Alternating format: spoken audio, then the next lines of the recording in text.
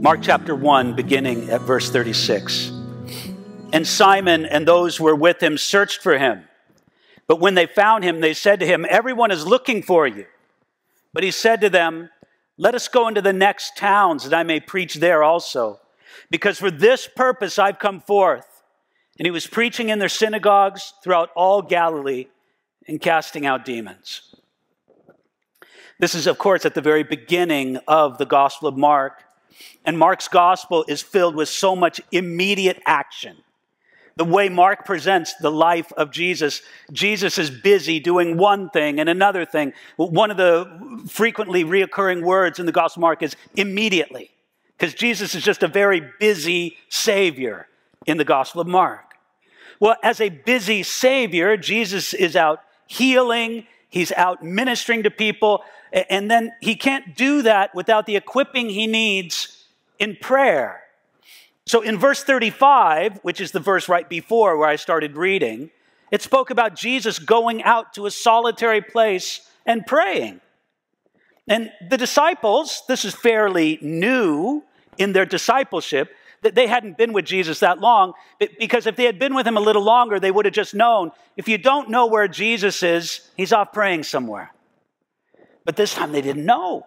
Early in their discipleship with Jesus, where is he? They find him praying. They searched for him, verse 36. They say to him, verse 37, "Everyone is looking for you." By the way, I kind of have it in my mind that they thought that Jesus would be very pleased by that. Oh, wow, look, I'm getting a lot of visibility. You know, I'm getting a lot of followers, a lot of likes. Wow, I'm popular. You know, it just really didn't concern Jesus, did it? No, what Jesus was concerned with was the relationship he had with his Father. But he also had to be about his Father's business. That's why he says in verse 38, "Let us go into the next towns." Jesus didn't just stay where he was and sort of ride the swell of his popularity. He goes, no, there's work for us to do. Let's go to other towns. Let's preach in other places. Jesus' ministry was not focused on being famous, and his ministry was not focused on enjoying his fame. No, he says this purpose is why he came forth. It's to preach, to teach, to announce the kingdom of God. And that's what Jesus was doing from place to place. Now, in the midst of all of that, while Jesus is giving attention to that, look what happens now, starting at verse 40. Now, a leper came to him, imploring him, kneeling down to him and saying to him, "If you are willing, you can make me clean." What a scene, isn't it? I mean, the word that we read it, we understand it, but we only understand it from a distance, is that word leper. The man who came, implored to Jesus, knelt down before him and said to him, "If you're willing, you can make me clean." This man was a leper. Now, according to some statistics I looked up a few years ago, they say that there's about 15 million people across the world who are afflicted with what we call leprosy. But by the way, leprosy, especially as it's defined in the Old Testament, is a broader range of skin diseases other than just what we kind of technically call leprosy today. But with what we call technically leprosy today, there's about 15 million people who suffer of it. And they've got medications for it today. They've got ways to help people. But in the ancient world, they had nothing. You know, leprosy begins as little red spots on the skin. And then those little red spots start to get a little bigger and bigger. And then they start to turn white. They get kind of a shiny or scaly appearance. Then those spots start appearing all over your body. Then the next step is your hair starts to fall off. I see some of us are already afflicted with that. Your hair starts to fall out first from your head, but then even from like your eyebrows. As things get worse, your fingernails and your toenails start become very loose on your digits and just start falling off. Then the joints of your fingers and toes begin to rot and fall off piece by piece. your gums begin to shrink and recede, and your teeth fall out, again, one by one.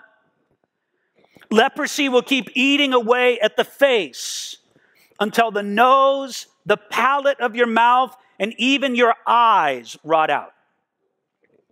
You can see why leprosy was so horrific in the ancient world. In the ancient world, a leper was considered to be a walking dead person. Because even though it took time to reach that advanced, horrific stage, everybody knew that a leper was on their way to that stage. It just didn't get better. Now, the physical suffering of leprosy was terrible. But there was a whole additional dimension of the suffering, which, again, it makes sense, especially in the ancient world. It was the way other people treated you. I mean, we talk about people today being treated as a leper. Well, that saying comes from a place. In the Old Testament, God said that when there were lepers among the children of Israel, that they had to be examined and quarantined. And then by custom, lepers would dress like people who were in mourning for the dead, because they were considered to be the living dead. By tradition, again, this isn't so much in the Bible, by tradition, lepers would walk around in ancient Jewish culture and they would have to cry out, "Unclean, unclean," anytime they saw a person come near them. Because not only was it thought to be contagious, but it was also breaking of the Old Testament ceremonial law. God used leprosy as a striking example of sin and its effects upon us. Now, as happens so often, the Jewish people in the Old Testament, I'm not saying this happens so often with the Jewish people, it happens so often with everybody. We have a tendency to take what God says and go further with it. We're not content just to do what God says. So they say, well, God tells us to do these things for the lepers. Quarantine them, make sure that they're not contagious and spreading any disease to anybody else. Understand it as a picture of what sin does to a person. There's all of that. But then there were some in the Jewish community through the centuries that would add additional punishments to lepers. You see, they thought two things about a leper in that day. Number one, they said, "You are the walking dead." Then the second thing they thought about a leper was to say, "You deserve it. The judgment of God must be upon you." So lepers were absolutely reviled in the ancient world. By tradition, you would not even speak to a leper at all. You would not even greet them. You had to stay 6 feet away from a leper. One rabbi used to brag that he wouldn't even buy an egg on a street if there was a leper on that street. And then another rabbi boasted that whenever he saw a leper, he started throwing rocks at him to keep him far from him. Another rabbi said he wouldn't allow a leper to even wash his own face. So friends, there was the physical dimension of this disease.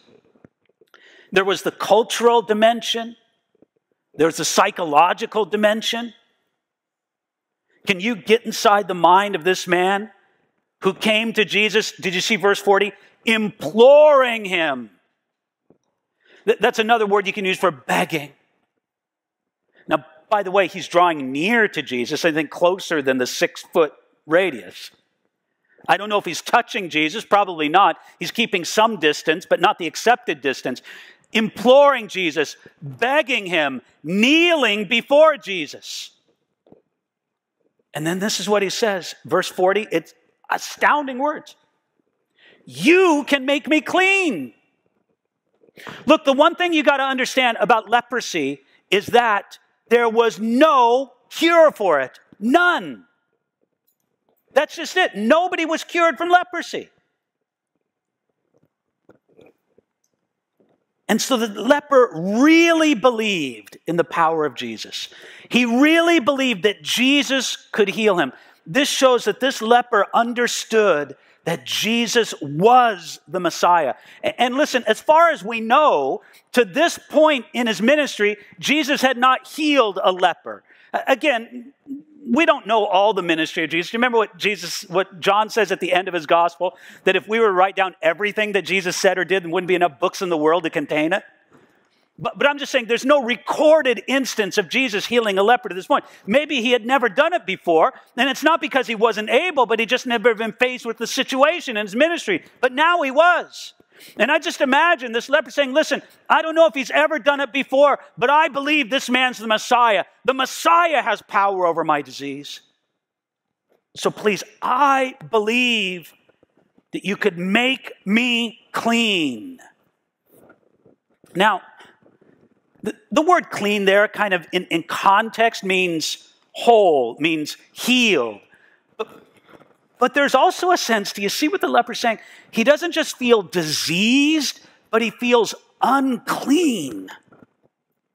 I'm filthy. I'm a reject. I don't just need to be physically healed.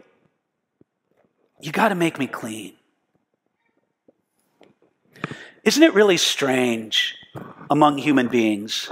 And I mean strange in a super tragic way. That human beings have the ability to not feel guilty over things that they should feel guilty about. Don't raise your hand or anything. But then we also have the capability of feeling guilty about things that we shouldn't feel guilty about at all. And I just sense some of this in this leper. I must be an especially horrible person, hated by God, because God has afflicted me with this. And if you or I were to sit down and have a cup of coffee with this leper, and we try to talk him out of that and try to make him understand, but you can just catch the emotive power of it. He implored Jesus, kneeled before him, I believe you can make me clean. All right, now verse 41. Then Jesus, moved with compassion. Man, we could just preach on that sentence, couldn't we? The great compassion of Jesus. When's the last time you think this leper got any kind of compassion from anybody? But our Savior is so great. He's so filled with love. He's moved with compassion. He stretched out his hand and touched him and said to him, I'm willing, be cleansed. And as soon as he had spoken, immediately the leprosy left him and he was cleansed. And he strictly warned him and sent him away at once and said to him, see that you say nothing to anyone, but go your way and show yourself to the priest and offer for your cleansing those things which Moses commanded as a testimony to them. You know, Jesus, so filled with compassion. And by the way, I like how Luke records this incident. It's in Luke chapter 5. Luke, being a physician, he adds this detail that the man was full of leprosy. Jesus moved it. Now, you probably feel sorry for sick people, don't you? You see people who are suffering or in some kind of illness or chronic condition. But I want you to understand how different lepers were. Whatever it was in that culture, the normal compassion that might arise from somebody towards somebody who's sick or injured, that same compassion did not normally arise towards lepers in those days. But Jesus was different. Jesus has a compassion, a love that goes beyond what mere men and women have. Most people thought of lepers as just being too repulsive.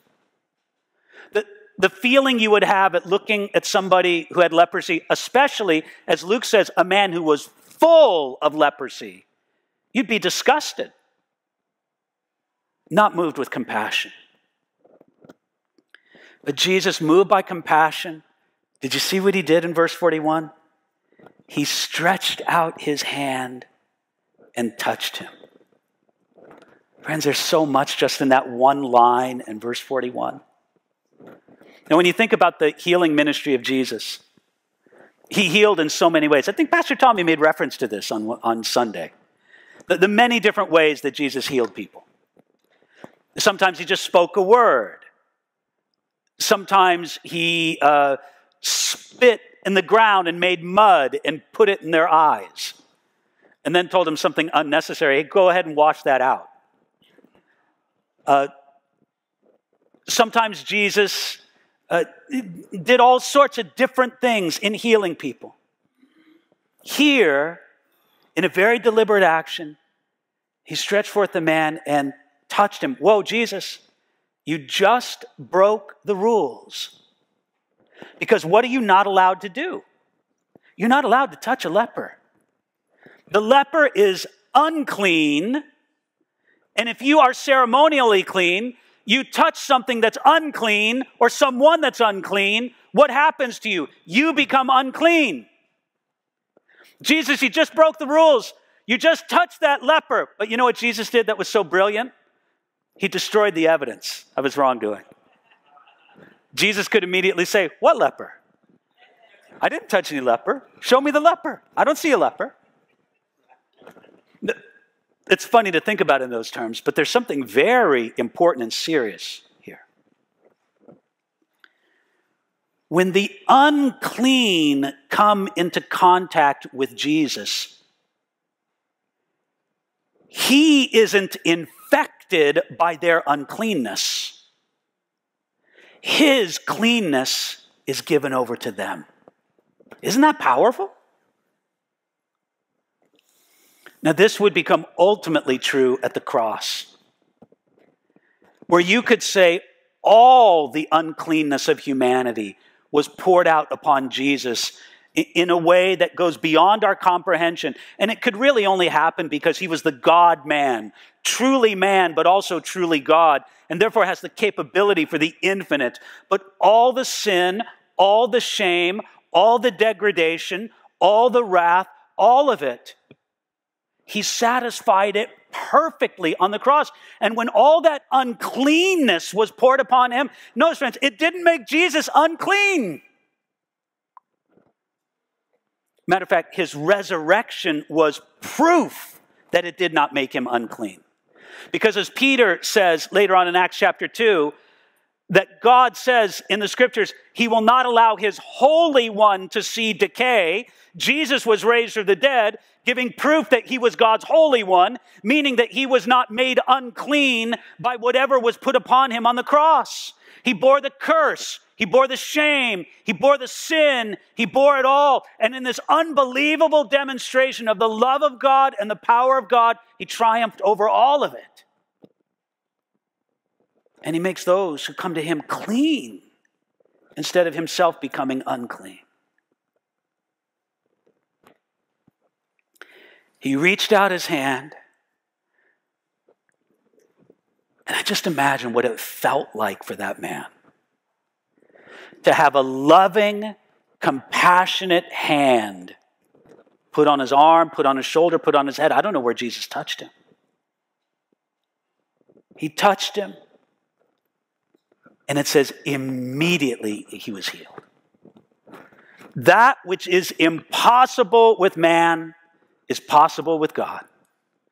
And with man, it's absolutely impossible, in the ancient world speaking, to heal a person from leprosy. Oh, but Jesus accomplished it with just a touch. Now, did you notice what Jesus told the man there? It says there in verse 42, as soon as he had spoken, immediately the leprosy left him and he was cleansed, and he strictly warned him and sent him away at once. Now, do you see that in verse 43? Pretty strong there, isn't it? Strictly warned him. Hey, Mr. Former Leper, look, I need to talk to you now. I'm telling you something really serious. Are you listening to me? Mr. Former Leper is just so excited. You can imagine, just he's beside himself. Jesus says, are you listening to me? I need to warn you about something. Verse 44, see that you say nothing to anyone, but go your way, show yourself to the priest, and offer for your cleansing those things which Moses commanded as a testimony to them. Look, I've just changed your life. You've received my power. I've healed you. You're cleansed. You're not just healed, you're cleansed. Okay, so this one, number one, don't tell anybody. Number two, go to the priest. Now, this stuff took place in Galilee.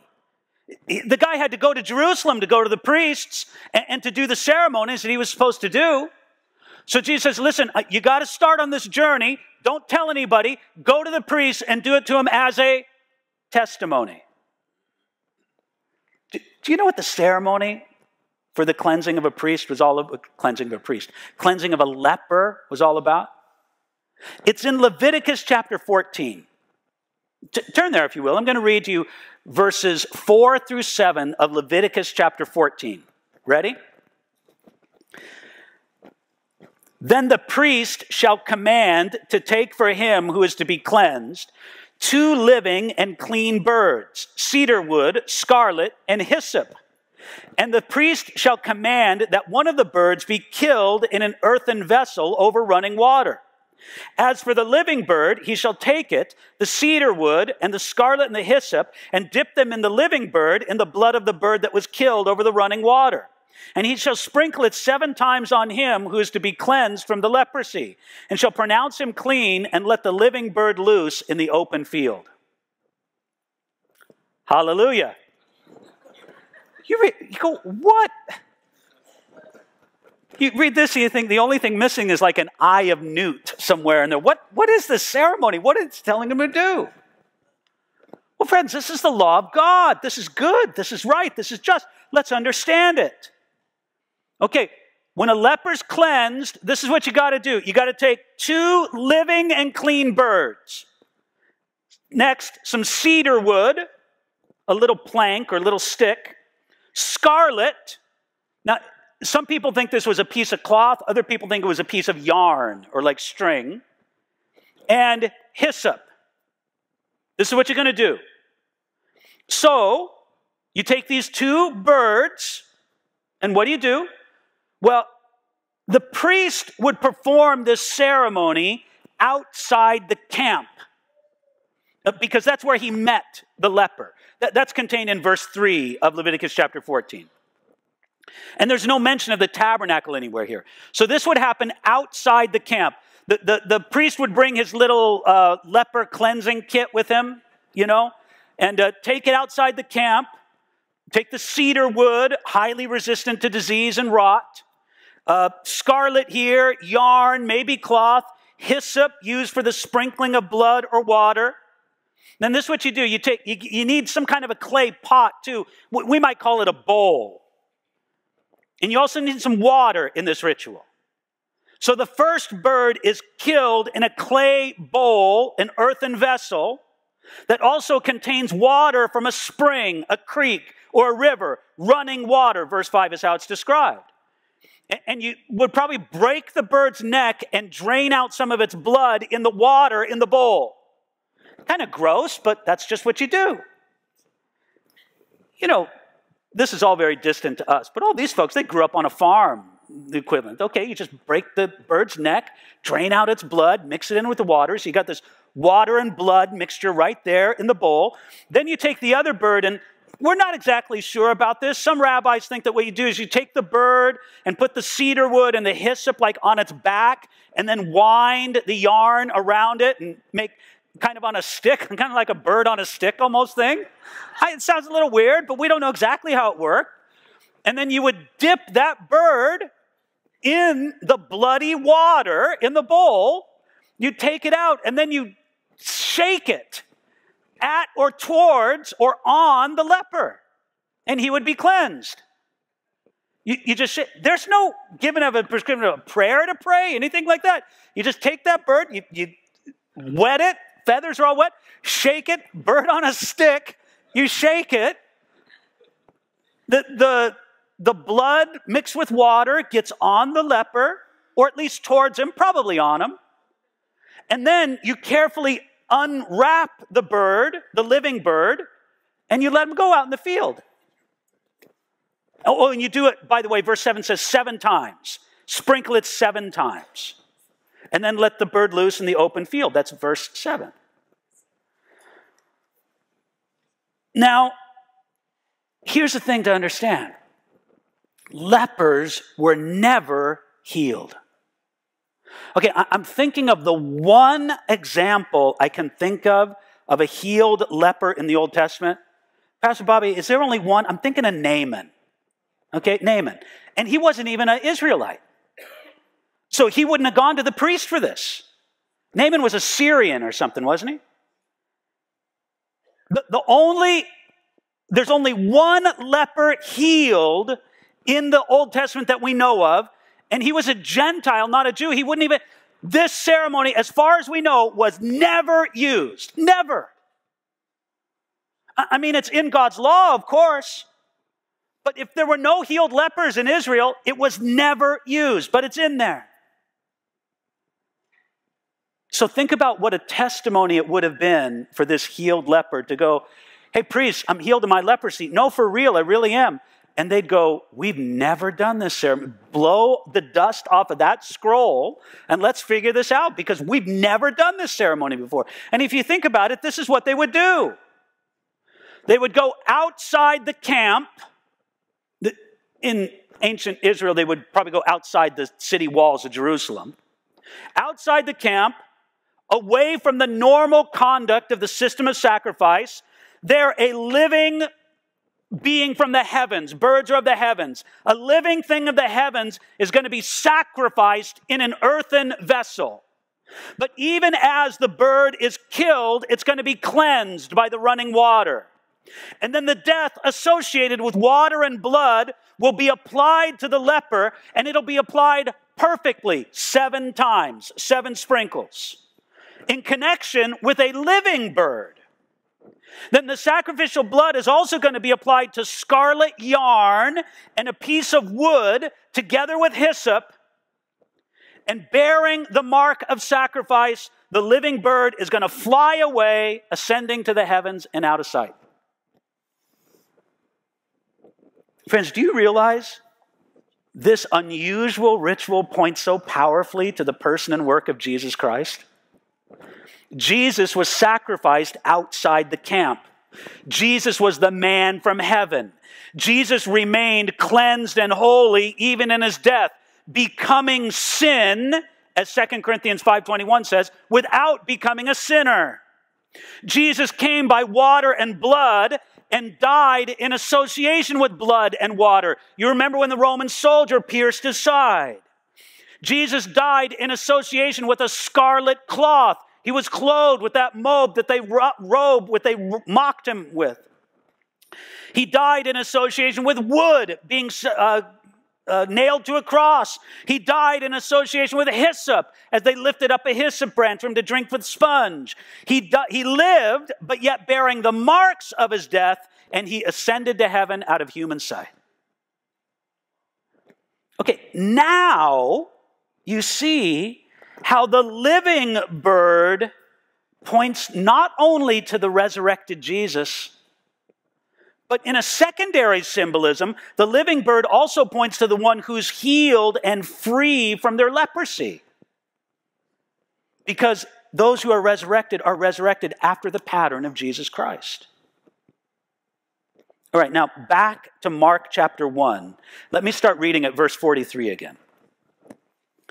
And he strictly warned him and sent him away at once and said to him, see that you say nothing to anyone, but go your way, show yourself to the priest, and offer for your cleansing those things which Moses commanded as a testimony to them. I want you to be a testimony to the priests. Verse 45. However, he went out and began to proclaim it freely and to spread the matter, so that Jesus could no longer openly enter the city, but was outside in deserted places, and they came to him from every direction. Look, the former leper no doubt meant well. He probably thought he was helping Jesus. But in a sense, you got to give me some latitude on this. In a sense, his disobedience hindered the work of Jesus. Jesus didn't want the crowds to rise up in such a big sight. It would give him more freedom in ministry. But this man's disobedience swelled the crowds faster than Jesus had originally intended. And I say only in a sense because, look, in the big picture, nobody's hindering the work of Jesus. We understand that in the big picture. But in a limited sense, what this guy did hindered what Jesus wanted to do.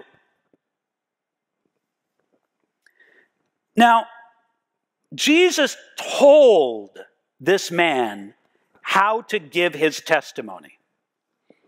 Shut up and show it to the priests.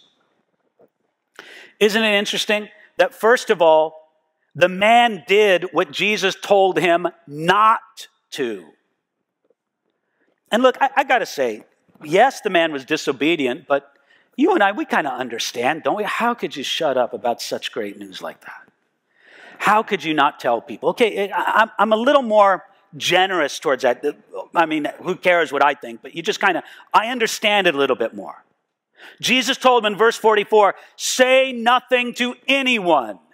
But it says in verse 45, he went out and began to proclaim it freely. Just, I got to tell everybody. Jesus said nobody, and he told everybody. So he did what Jesus told him not to do. But I want you to catch this, and to me this is even more significant. That as far as the text tells us, he did not do what Jesus told him to do. What did Jesus tell him to do? Go to the priests. That's your testimony. And there's no evidence here that the guy did it. Instead, he just said, well, I'll do it my way. No, this is great. Doesn't matter if I tell the priest, I'll just tell anybody. So he did what Jesus told him not to do, and he didn't do what Jesus told him to do. Thank you. This man's failure to obey Jesus, both in what he did and what he did not do, in some sense, I want to emphasize that, in some sense, hindered the ministry of Jesus. As it says there in verse 45, Jesus could no longer enter the city. Folks, that's star power. You can't even enter the city because people are crowding around you so much. Now, Jesus had a specific reason why he told the man, don't tell it about, but do tell the priests. And I'll be honest with you, I don't see how those reasons probably apply to us much today. Look, I mean, you can pretty much count on it. If Jesus does something amazing in your life, he probably wants other people to hear about it. I think that part of the advice to the man was kind of a one-off for this specific situation. But yet, he didn't do what Jesus, or excuse me, he did do what Jesus told him not to. Normally, Jesus wants us to tell other people about the great things that he's done. But the worst thing was that the testimony never got handed out to the priests the way that it should have. Now look, God forbid that I'm kind of, putting all this imagination in what Jesus did and everything. If I did that, I'd be a scriptwriter for The Chosen. But it's as if Jesus is like saying this, look, I'm getting plenty of good press around here. People know me in Galilee. That's not a problem. But you know who really needs to hear about me? It's those priests in Jerusalem. That's who I really need to get a testimony. And Jesus is thinking, what an amazing testimony for them to have to blow the dust off of that scroll that contains Leviticus 14, because they've never done that ceremony in their lives, and it's going to blow their mind. Also, the ritual of the ceremony is going to point to me and my work on humanity. It'll prepare them for what I'm about to do. So, when the guy did what Jesus told him to do, that wasn't good. But it is even worse that he did not do what Jesus told him to do. But let's just end with this thought. The best testimony is obedience to Jesus. Isn't that the best testimony? Now, if I were to look in the mirror and look at the guy who faces back at me in the mirror and say, hey, you, the best testimony is obedience to Jesus. Then I'd say, well, I don't always give the best testimony, do I? But this is what I know. That there's great forgiveness in Jesus. And maybe my testimony is how Jesus forgives and strengthens and restores even weak and failing people like me, like you.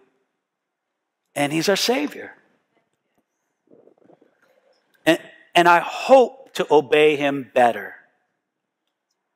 And with him working in my life, in your life, maybe together we can do some of that. That'll be a pretty good testimony, don't you think? Father, that is our prayer. First of all, Lord, I pray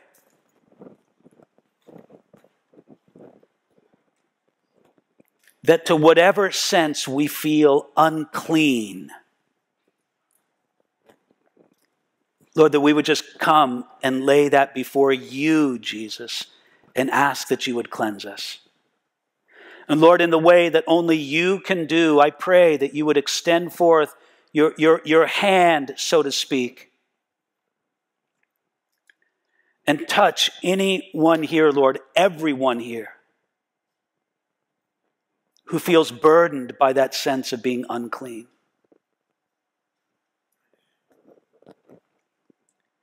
Lord, I don't think there's anybody in this room that would have the diagnosis of leprosy. But Lord, our sin makes us unclean before you, but you came to cleanse us. And so, Lord, we come to you in faith, and we bow before you. We worship you. We kneel before you, and we just say, Lord, I know you can make me clean. And so do it, Lord. And Father, just help us to give the best kind of testimony we can. And thank you, Lord, that all throughout your word, from Genesis to Revelation, you just write in so many ways and so many signs and so many symbols of the great and enduring work of Jesus Christ for us. We receive it and we rejoice in it. In Jesus' name.